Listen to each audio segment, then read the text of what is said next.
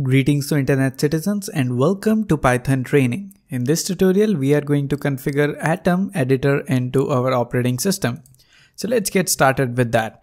First of all, you need to visit this URL which says atom.io.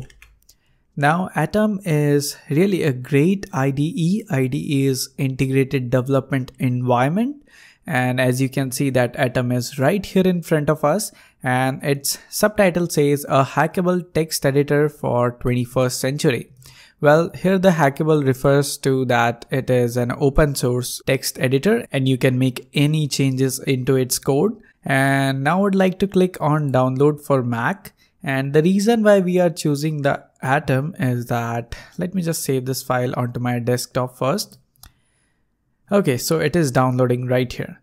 So the reason why I have chosen the Atom as our text editor because it has a cross-platform approach, and you can see that it has a lot of built-in package manager. So we can even configure the terminal into the same editor and you will not face any problem at all.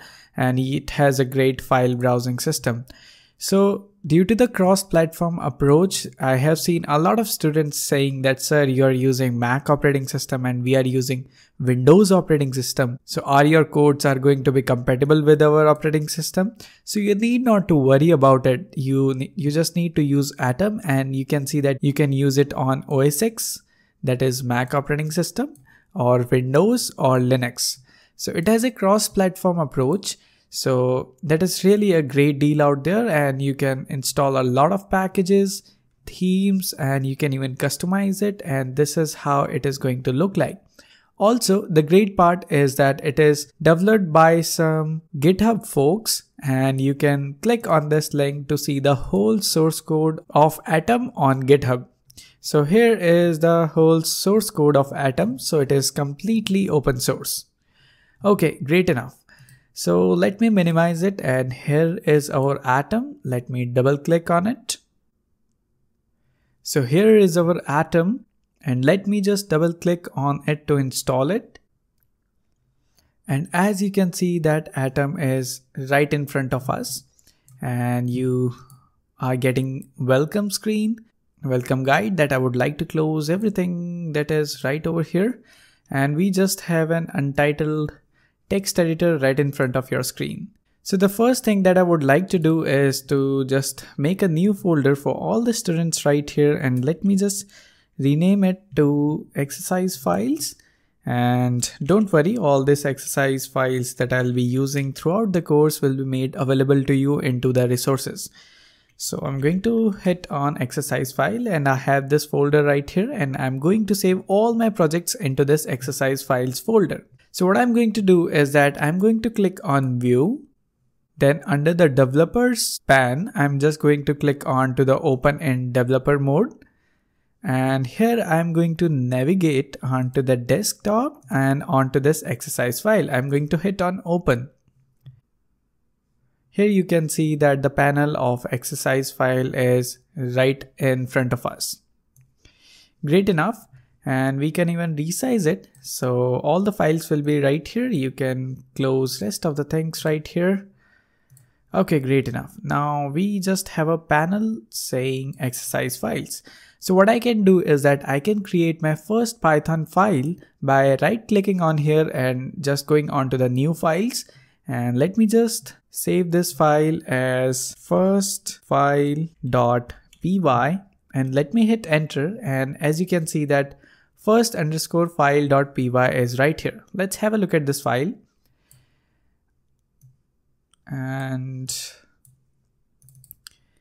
okay, so my first Python file is right here, and as you can see that the extension is .py and the name written on this file is Python. Great enough. So now let me just write here as print. As you have noticed that automatically just by left hand side small brackets, right hand side small brackets has automatically appeared up right in front of you. So this is the beauty of Atom. It is intelligent enough. So under the double quotes, let me just write here as greetings to internet citizens. So yes, Python is this much easy. You just need to write print and into the smaller brackets under the quotes, you need to write the name, or you can say any statement that you wish to print, and it will get printed. So let me hit on Ctrl+S to save it, or let me just save it onto the desktop and under the exercise file, and let me just rename it with first_file.py. We haven't yet opened up this file, that's why it is just replacing it.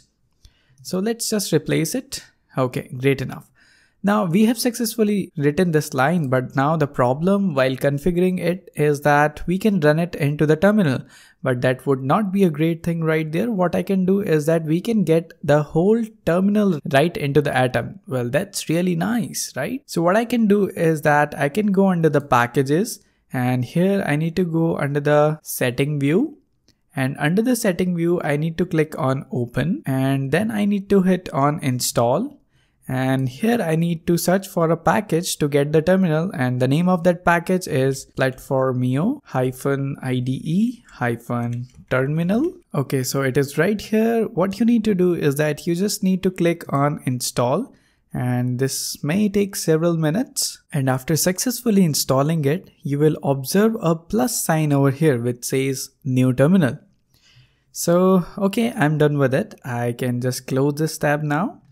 And what I can do is that I can click on this plus sign, and as you can see that my terminal is right here. And if you will observe it more, then you can see that it has navigated under my exercise file directory automatically. Okay, great enough. Now to get the output, let me just save it. And here I need to write here as python3 space and the name of my file, that is first_file.py, and let me just hit enter. And as you can see that greetings to internet citizens has successfully printed into our terminal. So this is the best practice to learn Python, and the reason why I have selected Atom as my editor to teach you people is that it has a cross-platform approach. Everything is now sorted from terminal to a text editor. So that's how you configure everything into the Python, and we are all set up. And from the next section, we will start learning all about the Python codes. So congratulations for setting up your Python related environment. That's it for this movie, and thank you so much for watching.